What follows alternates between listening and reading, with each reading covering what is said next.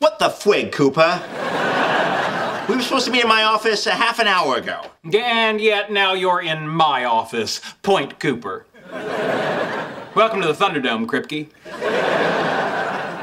We agreed to exchange copies of our work. Let me see yours. Why don't you show me yours first? You think I just fell off the turnip truck? We exchanged at the same time.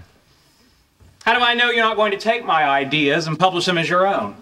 How do I know you're not going to do that with mine? Yeah, because I'm not interested in getting published in Mad Magazine. Zingers fly fast in the Thunderdome, Barry. Are we going to do this or not? Thank you.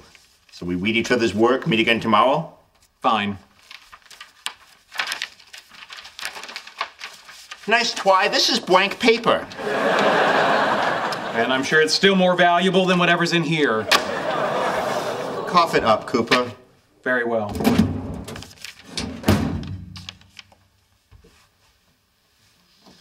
If this one's blank too, I'm gonna be furious. Fine! Cooper, we have a problem. Your work is really not at a level I expected it to be. I know. Go ahead and mock me. Just use small words so I understand. Don't play dumb with me. We both know what your problem is. We do? You have a girlfriend. So? So? My work would suffer too if I was getting weighed all the time.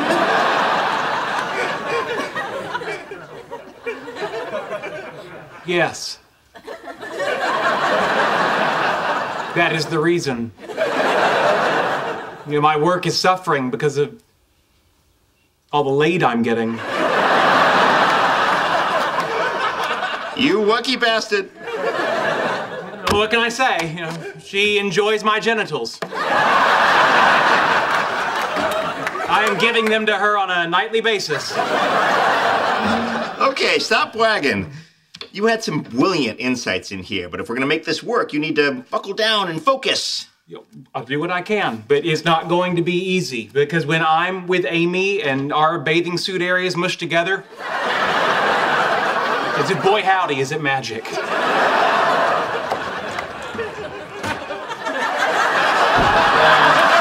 The equation balances, but it's certainly not elegant. Whatever. You get any last night? Yes. Give it to her good, huh? No, I gave it to her well. Now, over here I was thinking the turbulence could be reduced if we just put... Yeah. Was she naked or was she wearing lingerie? I didn't notice. How could you not notice? Well, I was too busy squishing all the desirable parts of her body. Oh, you're killing me, Cooper! Can we get back to work? Sure. You guys ever use any toys? Toys?